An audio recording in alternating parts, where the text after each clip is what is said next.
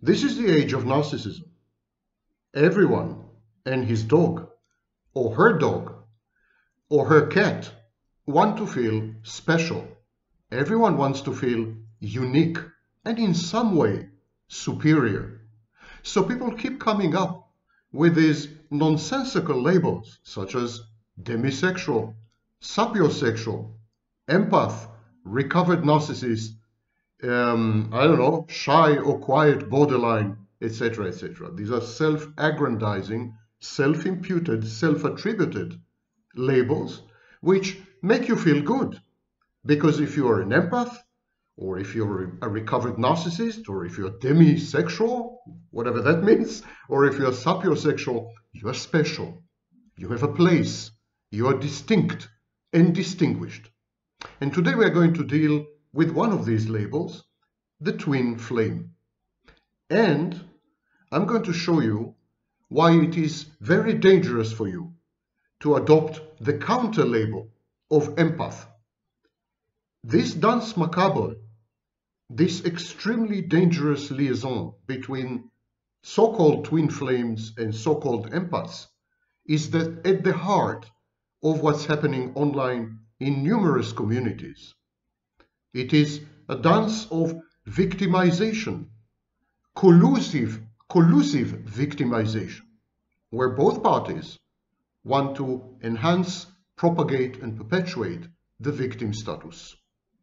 And I'm going to delve deep into the construct of twin flame, using everything that psychology has to offer. My name is Sam Vaknin, and I'm the author of Malignant Self-Love, Narcissism Revisited, and other books.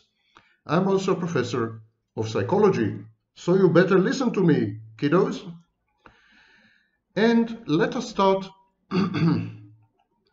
by stating categorically, if you come across someone who's your twin flame, that person, in all likelihood, is a narcissist or a psychopath.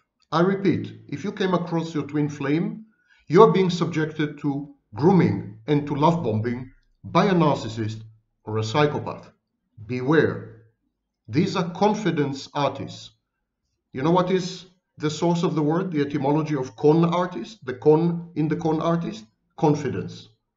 Con is short for confidence. So they prey on your confidence. You say to yourself, I've met my other half. I've met my twin flame. I've met my long-lost brother, sister. I'm whole. Now that I've met him, I'm whole. I feel complete. I feel restored. I feel revived. I feel alive. And these are warning signs, actually, as we're going to discuss shortly. What the narcissist and psychopath acting as your twin flame, what he does is something called idealized mirroring. He mirrors you. He provides you with a mirror. And you look into the mirror, but it's a distorting mirror. It's a mirror that provides you with an idealized version of yourself. Not only an idealized version of yourself at the present, but an idealized version of yourself in the past and well into the future. The idealized mirror, the process of idealized mirroring, is a process of reframing, grandiose reframing. Suddenly, you're flawless, you're super intelligent, you're drop-dead gorgeous, you're amazing, you're everything, you're a dream come true. And this is the image that the narcissist or psychopath, masquerading as a twin flame, projects onto you. He makes you view yourself, regard yourself as you've never seen yourself before. Perfection. In this process, you co-idealize yourself. It's a narcissistic defense. It's a form of grandiosity. When you see yourself in the twin flame's eyes, when you ponder his gaze, when he looks upon you, you feel elated, you feel elevated, you feel completed, you feel perfected.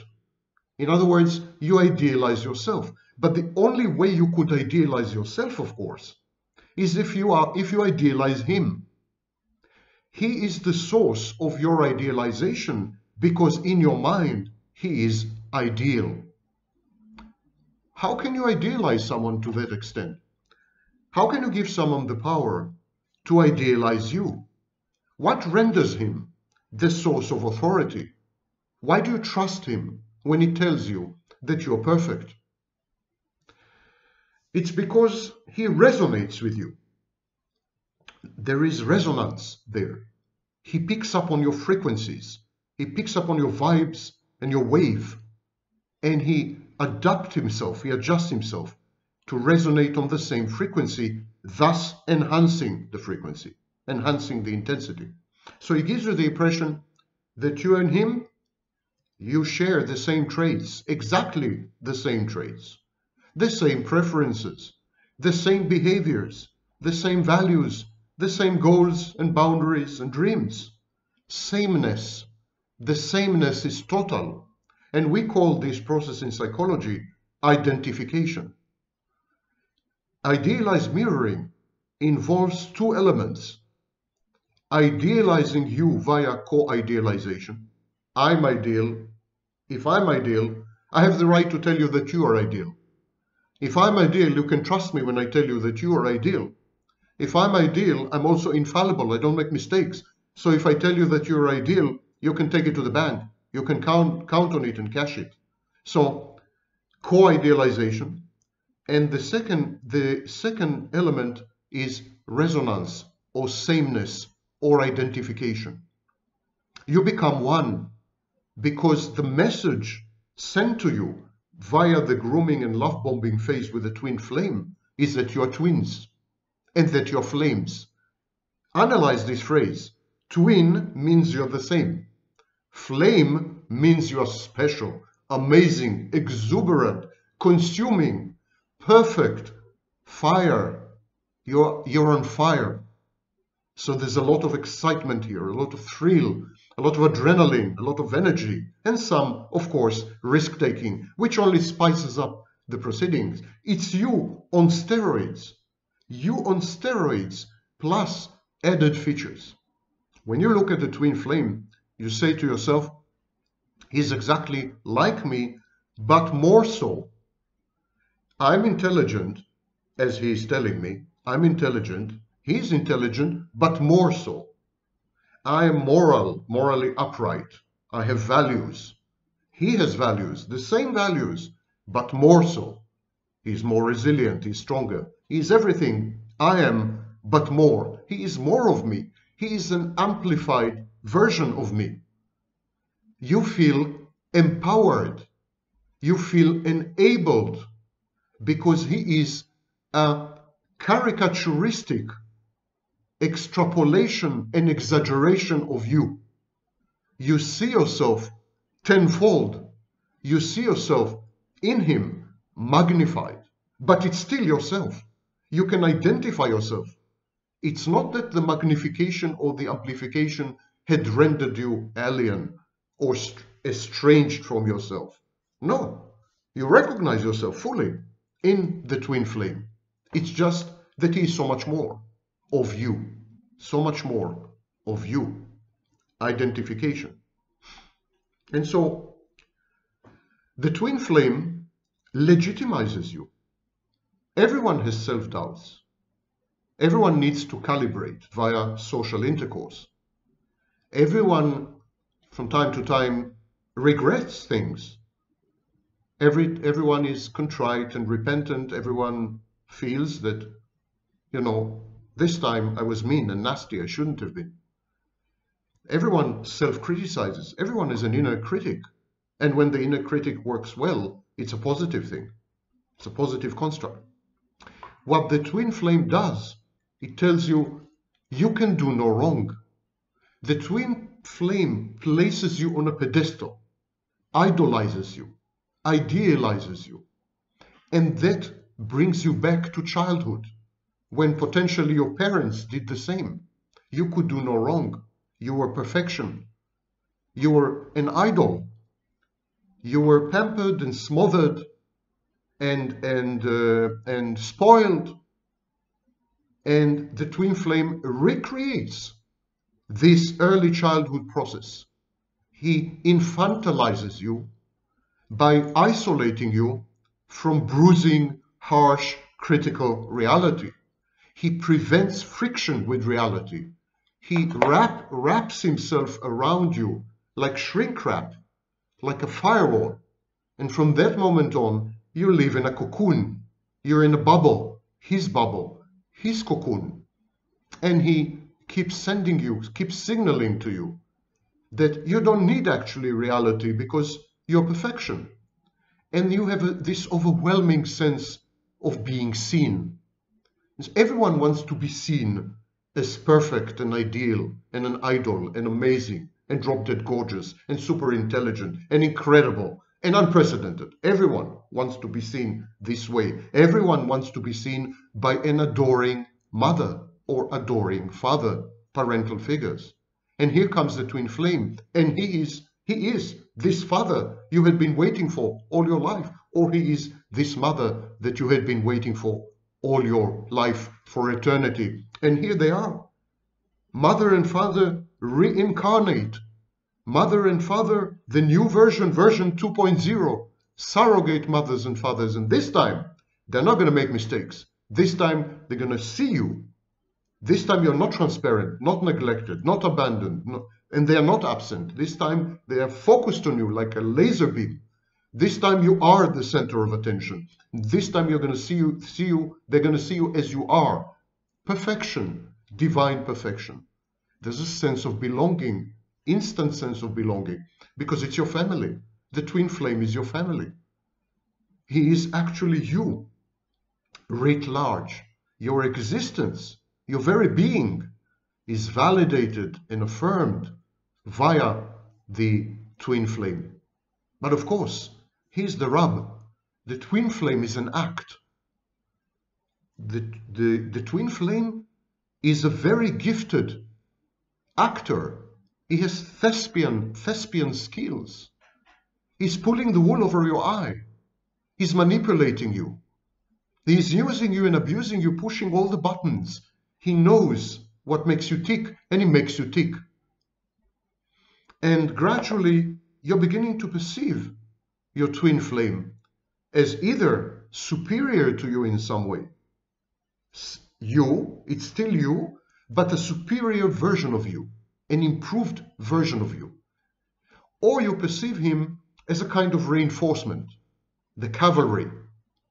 So either as a superior being, a superior future version of you, or as the cavalry, savior, fixer, healer.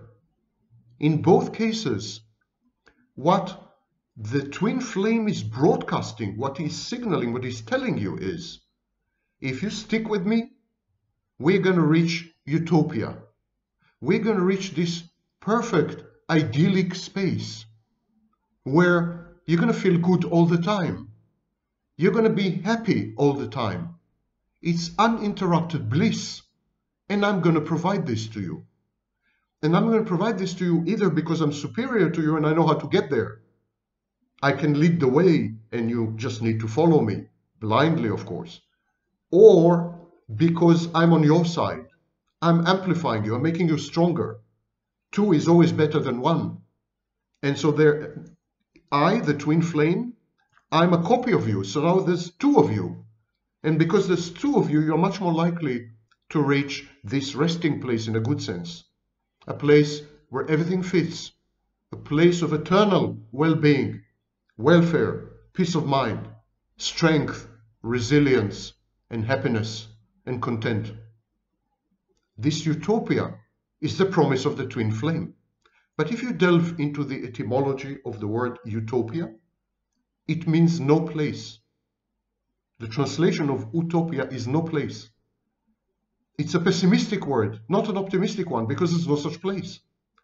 And the twin flame's promises of utopia are exactly this, no such place. It's a con. He's a con artist. and you fall for it. You fall for it because you want it desperately. We're going to discuss it a bit later, your need for an internal object. You want it desperately. You can't live without it. Once you had tasted it, once you had experienced it, it's addictive. It's addictive because it caters to your deepest needs. It eliminates your deepest fears, and it leads you to a place where you can relegate responsibility and you don't need to think critically. You can just be. For the first time in your life, you can just be. And for the first time in your life, you can truly love yourself because now you are lovable. Now you are worthy and ideal. How do you know? The twin flame told you so. And because he is ideal, his judgment, his opinion matter. They are real. You can trust them. How does the twin flame reach this position? How does he gain so much power over you? I said that twin flames are actually narcissists and psychopaths. So they all possess cold empathy. Cold empathy is the ability to scan you and to immediately spot your vulnerabilities. So the first thing the twin flame does is spot your vulnerabilities. He then proceeds to idealize you, and he causes something in you. He evokes and provokes and elicits a psychodynamic process in you, which is best described as self-infatuation or self-limerence. I call it the hall of mirrors. When you had entered the realm and the domain of the twin flame, you had entered actually a carnival hall of mirrors. There are mirrors everywhere. And who do you see in these mirrors? You. 1,000 you. 10,000 you. It's intoxicating. It's inebriating. It's addictive. He has the key to the hall of mirrors. He is the only one who can trigger in you self-infatuation and self-limerence, which you misinterpret as self-love. He's the only one who can amplify you, magnify you, enhance you, improve you, render you superior and victorious and triumphant. He's the only one with the key to the kingdom. And it's a kingdom of heaven. And so you enter willingly into the hall of mirrors. And once you had taken the first step, you're caught in a shared fantasy with features, cult-like features. It's like a cult. He's the leader and you're a member of the cult. And the twin flame becomes a parental figure. I mentioned it before. He actually acts as a benign and benevolent parent. The parent you never had. Because real-life parents are never perfect. Real-life parents frustrate. Sometimes they're absent. Sometimes they're busy. Sometimes they're selfish. Sometimes they're self-absorbed. Sometimes they push you away. That's real parenting, and it's healthy. It's good for you to experience frustration, as I will discuss later. But this parental figure, the twin flame, it's a fake parental figure. It's idealized. It's perfect. It never rejects you. It never pushes you away. It's always there, too much even. There's an element of stalking. It's the parent you never had and always wanted to have. All of us want to have such a parent whose focus of attention is exclusively on us. We are the sole object of desire of that parent. That parent pays no attention to anyone or anything else but us. We want an exclusive parental figure. We actually internalize, introject the parental figure. We internalize mommy because the internal object is an ideal parent. The internal object never goes away, never abandons us. The internal object is never absent. The internal object is always available for a dialogue. The internal object is always there, always there. And we are the focus of attention of the internal object. We are the most important thing in the internal object's existence because we are the internal object. So when mommy keeps frustrating us as babies, what we do, we create a duplicate or a replicate mommy. And we internalize, we swallow this in inner representation. We convert mommy, the frustrating object, the exciting object, we convert her into a pliant, compliant, complacent, always available, non-frustrating internal object. That's the ideal parent. And the twin flame reaches into you, reaches inside you, and co-opts this internal parent. He colludes with the internal parent, and he becomes one with this internal object. He becomes a parental figure. And the second thing the twin flame does, he becomes your false self. Yes, you're idealized. You are now drop-dead gorgeous, hyper-intelligent, amazing, unprecedented, the love of his life. He has never come across anyone like you. Many things happened to him with you the first time in his life. You made him do things, you made him feel things he's never felt before, etc., etc., etc. And this constant brainwashing and propaganda, they actually create in you a false self, a locus of grandiosity. And so you introject the twin flame, both as a parental figure and as a false self. And when you have a parental figure, which is essentially an internal object and is perfect, coupled with a false self, it's actually going back to early childhood, because babies have primary narcissism. Babies have primary narcissism, they're grandiose, and they have an internalized parental ideal, perfect parental object. So now the twin flame regresses you, pushes you back to early childhood, to the period before you separated and individuated. He pushes you to an infantile state of total dependence, total identification. So what the twin flame does, he provokes in you, he resuscitates and revives in you, he resurrects in you constructs that were long, long latent and dormant because they were not needed anymore. As an adult, you didn't need your grandiosity. You didn't need a parental figure as an adult. But the twin flame comes along and he activates your parental figure, your internalized, introjected parental figure, and he reboots your grandiosity, and suddenly you find yourself a baby. You find yourself a baby because you are interacting with an introject of a parental figure, the twin flame, and you're as grandiose as a baby. And this is the phase before separation individuation in human development. This is the phase between 6 months and 2 years. So he regresses you to such an infantile state that you become dependent on him. You become in a way merged with him, fused with him. You're not separate from him. You're no longer, in other words, an individual, because he had reversed the process of separation individuation. He rendered you a non-individual, and you are no longer separate from him. Put simply, he eliminates, erases, and deletes your boundaries, including ego boundaries, and he takes over all your ego functions. I advise you to watch the lecture on ego functions. Now, originally, the baby creates internal objects in order to avoid frustration, because external objects always frustrate the baby. The baby wants to eat, mother is busy. The baby wants mommy to be with him 24/7, mommy has to sleep or has to go somewhere. So it's always frustrating. The baby is in a constant state of frustration, and he's extremely dependent for his survival on frustrating external objects. So the baby's solution is to create internal objects to avoid the frustration and to avoid the dependence.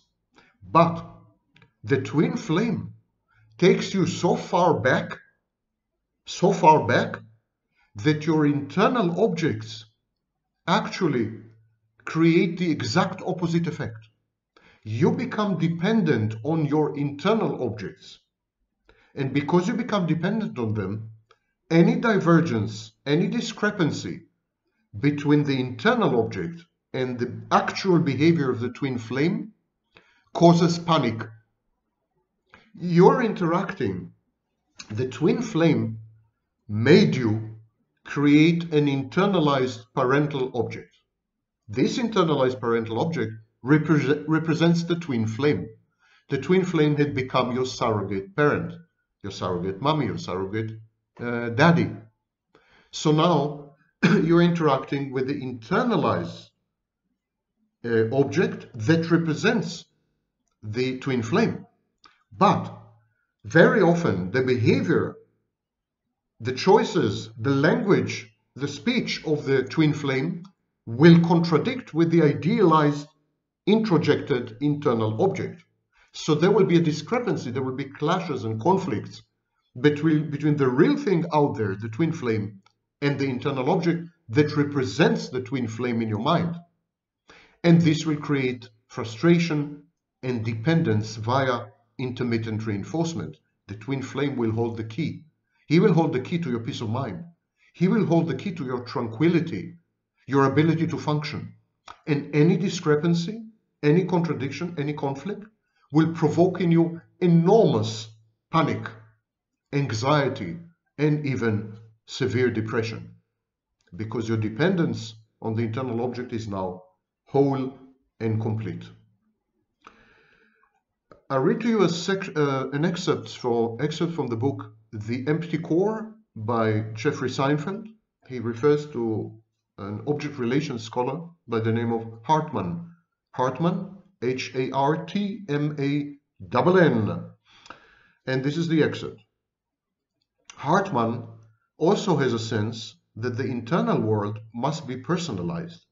In his theory that object constancy is the central ego function around which the other ego functions develop. So Hartman put ego constancy at the core. Now, before I continue with the excerpt, when you internalize the twin flame and you continue to interact with the internal object, you are snapshotting. You engage in narcissistic snapshotting. You take a snapshot of the twin flame. You internalize it as an internal object. You introject it as an internal object. And then you continue to interact with that internal object. That's exactly snapshotting. And that's why every conflict and every discrepancy, every mismatch between the real life twin flame and his representation in your mind cause panic. Because from the moment you had met the twin flame, you start to live inside your mind. Idealization is a mental process. Parental figure is a mental process. You withdraw from the world. The twin flame causes you to avoid reality, to shun it, to withdraw from life, and to inhabit, to reside exclusively in a fantasy-like utopia in your mind. The twin flame detaches you from reality and forces you to become, in a way, introverted, psychologically introverted, in the sense that you interact mostly with elements in your mind, not with reality anymore. Gradually, you find yourself isolated. You lose friends. You're no longer in touch with family members. More and more, you sit all by yourself, obsessing about the twin flame and living out fantasies in your mind with the participation of various internal objects and introjects and constructs. You had withdrawn and you are immersed in a schizoid state within the fantasy space of your mind.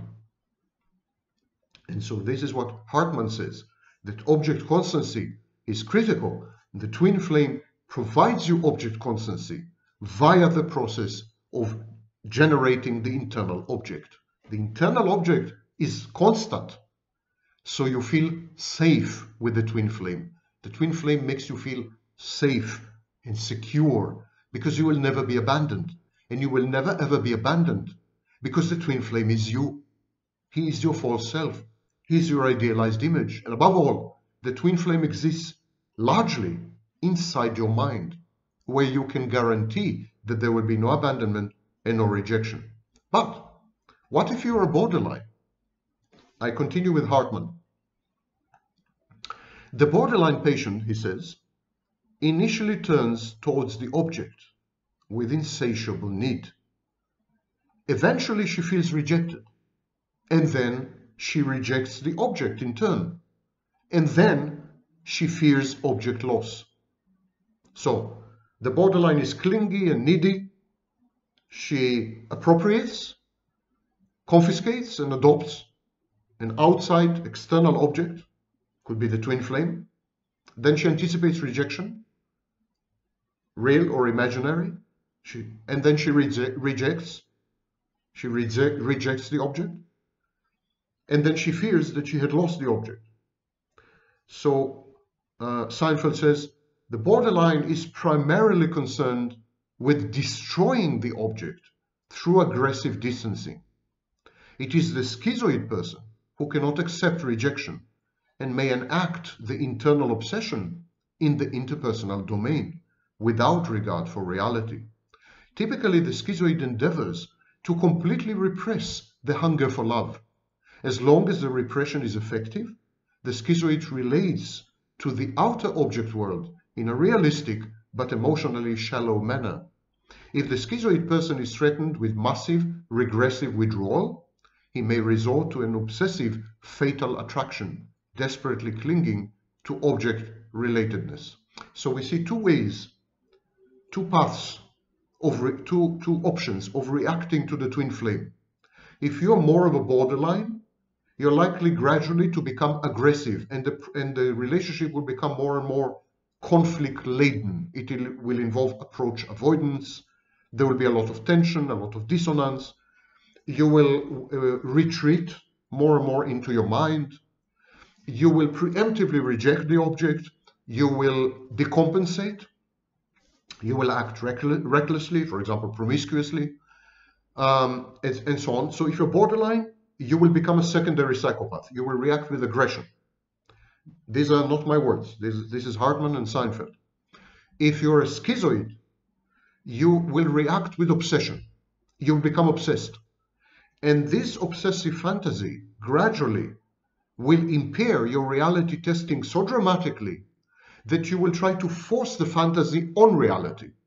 You will try to enact the fantasy. You will try to carry out behaving in the real world as though your fantasy was reality. And this is very dangerous. You see, the twin flame monopolizes what we call regulatory functions, not only ego functions. And I again encourage you to watch the video about ego functions to understand what I'm talking about. But the twin flame monopolizes also regulatory functions. When you're a baby, before the age of 2 years, mommy and daddy regulate everything for you. They regulate your emotions. They regulate your moods. They tell you what to think as well. They teach you language. They are your mind. Your parents, mommy and daddy, are your outsourced mind. They are your external soul, external psyche. All functions, ego and non-ego, come from the parents into the child before age 2. The twin flame regresses you to this phase. He regresses you to the phase before separation and individuation, before you had separated from your parents and became an individual. So because he does this, he assumes the same role that parents assume when the baby is younger than 2 years old. In other words, the twin flame begins to regulate and control your moods. He begins to regulate and control your emotions, your inner environment. He even tells you what to think. He dictates your cognition, cognitive processes. He inculcates in you cognitive biases and prejudices and even cognitive deficits. Gradually, the twin flame becomes a mind snatcher. He invades your mind like a parasitic entity, and he takes over like a virus. He takes over and he uses your mind to replicate. He replicates himself inside your mind. And from that moment, he can provoke in you any mood. He can elicit in you any emotion, and he can control the way you think. And this process is called entraining. The problem is that as the twin flame regulates your internal environment, you're beginning to perceive other people as the opposite. The twin flame is perceived as egosyntonic, because by regulating your moods, your affect, your cognitions, the twin flame restores some inner peace, some equilibrium, some homeostasis, some balance within your mind. It's like you're telling the twin flame, listen, you know what? You take over. You take over. You take responsibility. You take over my mind. You manage my mind. You just make sure that I'm in peace. You become a zombie or a remote-controlled robot. But a remote-controlled robot presumably has inner peace. So you're tranquil. You interpret it as happiness. You're happy and content with the twin flame because you no longer have to think. Your emotions are not yours. Anything that happens inside you is tightly micromanaged by the twin flame. So you feel safe.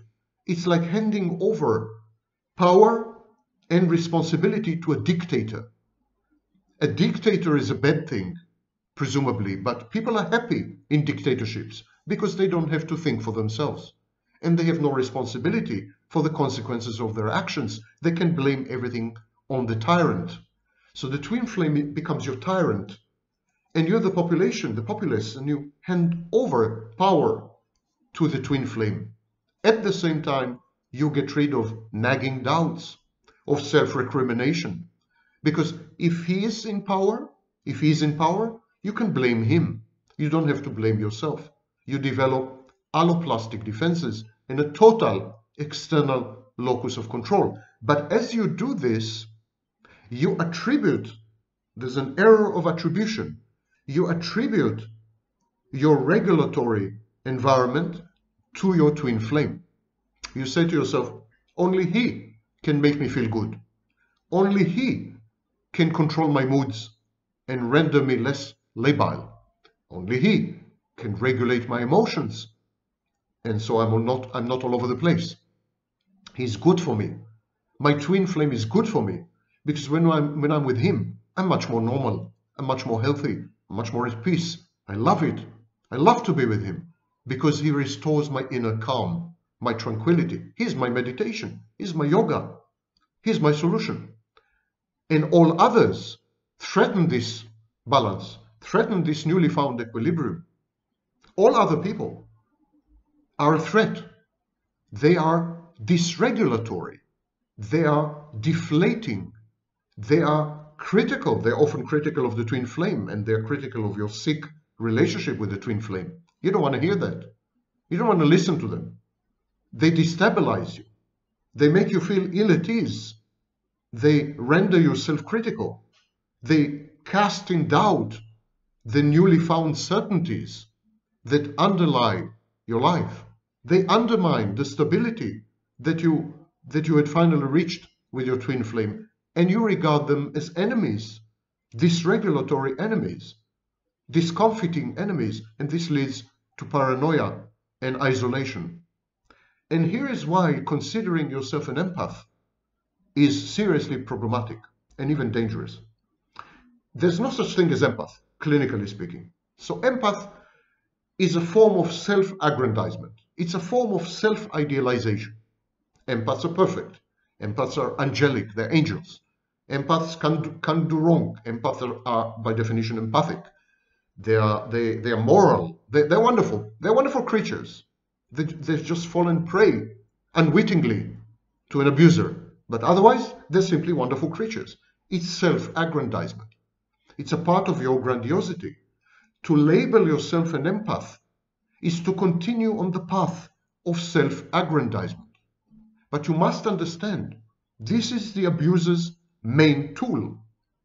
The twin flame uses, leverages, and abuses your need, your grandiose need for self-inflation and self-aggrandizement. He aggrandizes you. The twin flame's main bulwark, main penetration pathway, the twin flame's main coercion technique is to aggrandize you.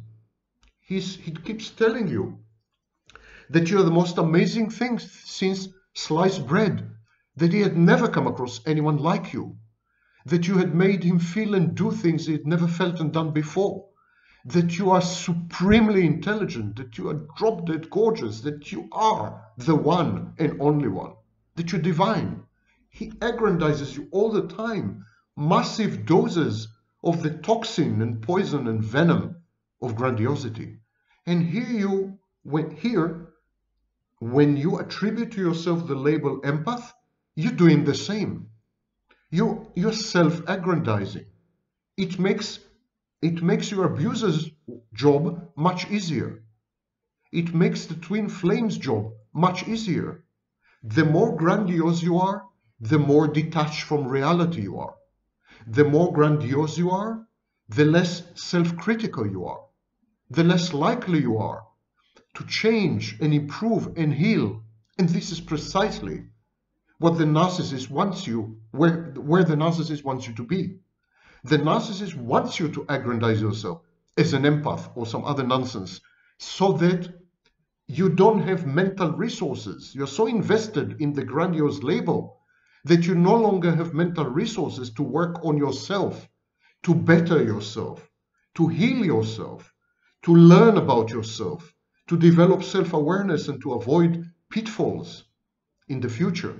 Narcissist wants you in this compromised position of self-aggrandizement because it perpetuates his roles and it reinforces his introject. It continues the abuse.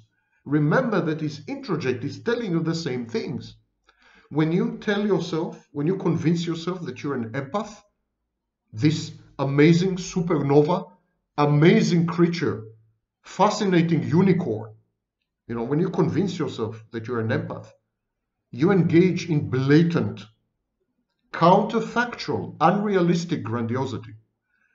And the introject of the abuser, the introject of the narcissist, the introject of the psychopath, the internal object that the narcissist and the psychopath have implanted in your mind is doing exactly the same. This internal object is telling you, you're a unicorn, you're amazing, you're unprecedented, you're an angel, you're perfection. So by telling yourself that you're an empath, you're amplifying the power, the potency, the voice of the abuser's internal object. You're colluding and collaborating in your own self-destruction. And like in the Stockholm Syndrome, the twin flame becomes the source and the regulator of life itself, of self-esteem, of well-being, of self-love. He has the power to inflict hurt on you. So when he does not hurt you, you're grateful to him. And you want to make sure that he doesn't hurt you. So you become subservient and submissive. And so the Stockholm Syndrome, although it's not an accepted clinical construct or syndrome, but the Stockholm Syndrome has some merit. Gradually, because the twin flame becomes so important, so entrenched, so embedded in you, you're terrified of losing the object. You're terrified of losing the twin flame. And so you want to gratify, you want to satisfy, you want to please the twin flame. You want to prevent him from hurting you. You definitely want to avoid abandonment and rejection and humiliation. You become a slave. You regress to a stage of early childhood which is before separation, individuation. And that stage, remember, the stage between 6 months and 2 years, the child has mostly internal objects. So the twin flame forces you to move back from external object relations to internal object relations. He makes you a schizoid. And the introject, the internal object, representing the twin flame in your mind, is not only parental, but it's you. The twin flame integrates into your identity. He becomes a determinant of who you are. Because any internal object is a component of you, it's internal. Any object which is internal is you. By insinuating himself into your mind as an internal object, by regressing you to an infantile phase where you can interact only with internal objects, your abuser has compromised your identity. Your abuser had become your identity. Any thought of losing him causes incredible panic because it's like losing yourself. It's a state of symbiosis, but a bad form of symbiosis known as merger and fusion. And I want to end by reading to you a scholarly text about symbiosis as opposed to merger and fusion. Merger and fusion are sick, they're pathological. That's a kind of relationship that a codependent has with their intimate partner, a borderline has with their intimate partner. Merger and fusion are bad. And twin flames are 100% merger and fusion. That's the mother of all mergers and fusions. That's the most extreme form of merger and fusion. And this is contrasted with symbiosis. Jeffrey Seinfeld, in his book The Empty Core, writes the following. Ego-psychological object relations dialogue has emphasized the dangers of symbiosis to personal autonomy. I took exception, arguing for the positive value of symbiosis for personal autonomy. I would now add that I believe that the infant has a pristine but unitary autonomous self that is never entirely lost in the close bond with the mother. The attachment to the mother serves to reflect and enhance the autonomous self, not to threaten it. As Sutherland in 1989 aptly states, the development of the autonomous self may be likened to an acorn becoming a tree. The close bond between the infant and mother does not in itself impede the infant from becoming what his nature had intended him to become. Mahler in 1975 recognizes this fact when she refers to an autonomous drive. Symbiosis remains a useful term if it is not defined in a biological state of absolute fusion. It refers to an affective state. Symbiosis refers to an affective state of oneness, a fantasy with pH of a likeness that Fairbairn described in classical terms as primary identification. It remains an autonomous self, no matter how pristine, that fantasizes or feels such a likeness with the internal object.